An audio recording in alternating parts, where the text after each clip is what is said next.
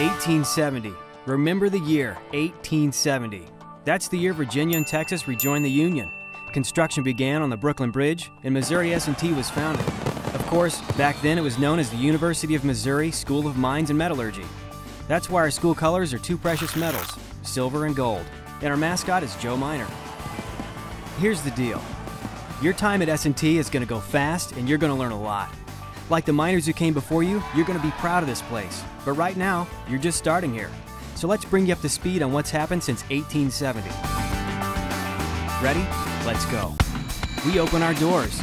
Yellowstone becomes the world's first national park. We have our first graduating class, 3 guys. General Custer makes his last stand at Little Bighorn, and the telephone is invented. Thomas Edison invents the electric light bulb. The first Coca-Cola soft drink is sold. Some 24 guys move into the first dorm, which is now the Chancellor's residence. We get our first football team, the Miners. Sigma Nu becomes our first fraternity. Students declare St. Pat as the patron saint of engineers and demand a day of revelry. That's why every March we paint the town green and have the best ever St. Pat's. The Miner football team goes undefeated, outscoring opponents 540-0. Albert Einstein wins the Nobel Prize in Physics, and our Alumni Association is established. Research by graduate Mervyn Kelly leads to the first transatlantic voice transmission, and Charles Lindbergh makes his first transatlantic flight. Al Capone is convicted. No St. Pat's revelers were involved. Pearl Harbor is attacked and our school joins the war effort. Harry Smith graduates and goes on to invent Doppler radar. After World War II, our student population booms as GIs return to campus.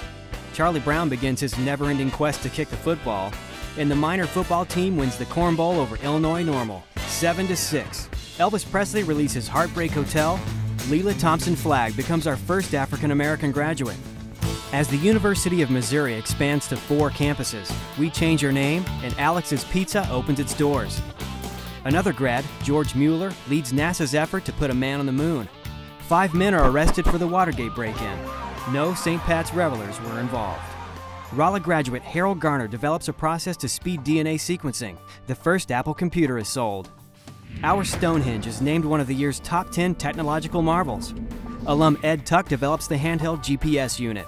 Tom Akers, a grad and astronaut, repairs the Hubble Space Telescope. The Solar Car team wins its first national championship. Alum Janet Cavandi becomes our first female astronaut.